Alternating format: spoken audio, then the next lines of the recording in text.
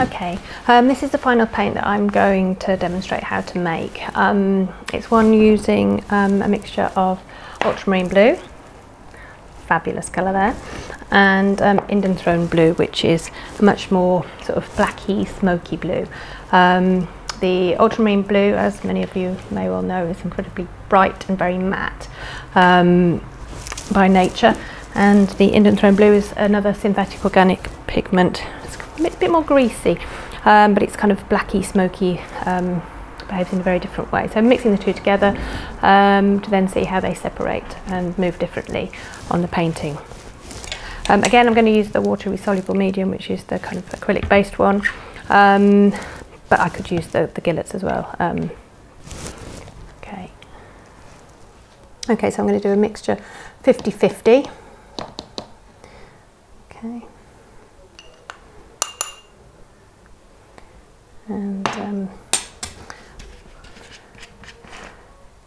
mix up the ultramarine blue first.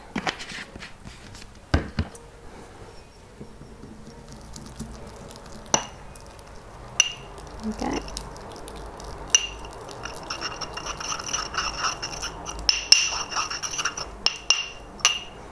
Okay.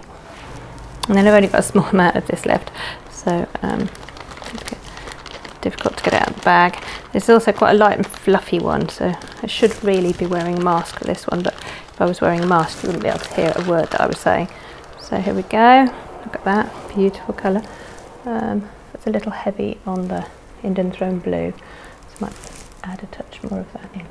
I don't know, it's a little guesstimation really anyway. Okay, let's put the two of those together. Fantastic, lovely.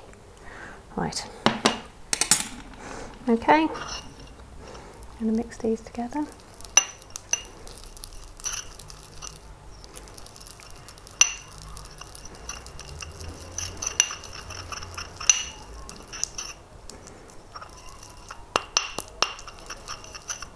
Maybe put a little bit more of the medium in.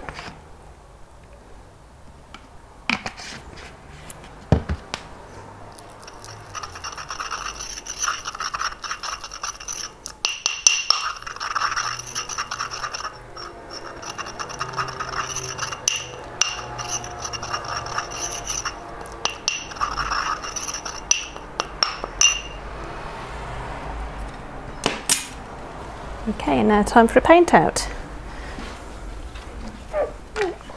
I'm going to try it on a dry piece, a rough piece of paper and a smooth piece of paper, and see the difference in how it moves.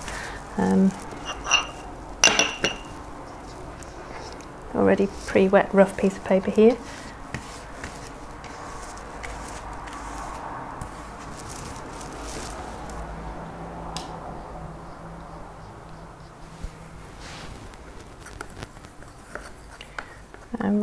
And pre-wetted with water. Oops, there we go. And I'll put an area just here, much more concentrated. So hopefully when it's dry you'll see the rising of the ultramarine blue. And that to one side. And then I'm going to try with a smooth piece of paper.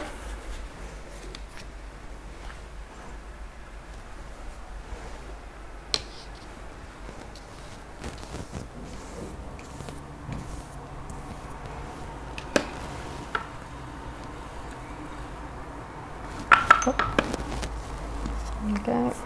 Oops, there we go, lovely. See there, it much prefers working on a smooth piece of paper. Beautiful.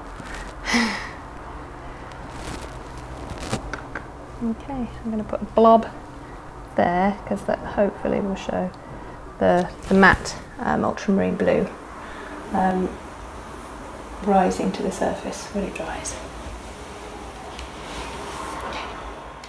So on this one, actually the Indanthrone is a little bit more apparent on the rough piece of paper.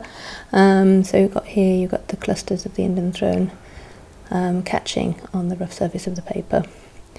Here and here as well, and then elements of the Indanthrone sort of bleeding through in a stain-like quality and then the ultramarine blue in clouds, and the dustiness and the matte quality of the ultramarine sort of rising to the surface. Okay, so here's the dried paint out of the ultramarine and Indanthrone on the smooth paper.